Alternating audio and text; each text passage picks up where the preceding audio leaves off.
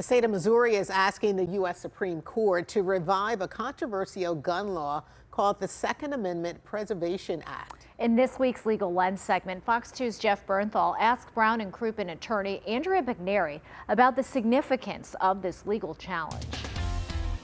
So, Andrea, what are we talking about here with the Missouri Second Amendment Preservation Act? So the Second Amendment Preservation Act basically declared that any federal statutes that impose taxes and fees on firearms or requires certain things for gun ownership or registration would violate the Second Amendment. And what it did was empower Missouri private litigants to sue local officials for actually following any of the federal laws. And I know when we have these situations where you have state laws and federal laws sort of colliding, we hear about the supremacy clause in the U.S. Constitution. Just exactly what is that and how does that come into play here?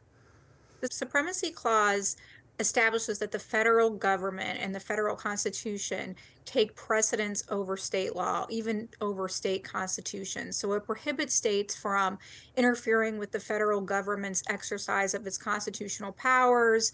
And what that does is basically make your rights and your expectations of the laws consistent from state to state on certain subjects, such as those guaranteed in the Constitution. So what is I guess the essential argument that the state is making on why the Preservation Act should be reinstated?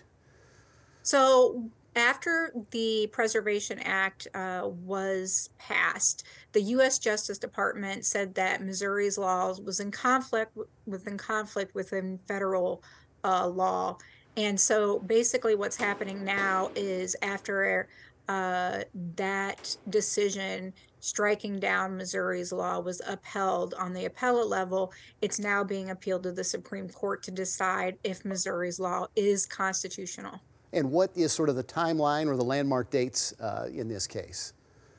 Well, so realistically, once the Department of Justice actually responds, there may not be any argument at all. So, once there is a response and perhaps a SIR response, we can expect the court to rule, in short order, I would think. Andrea McNairy with Brown Crouppen. It's a big issue. I know a lot of people are following. We appreciate you helping break it down for us. As always, thanks for your time.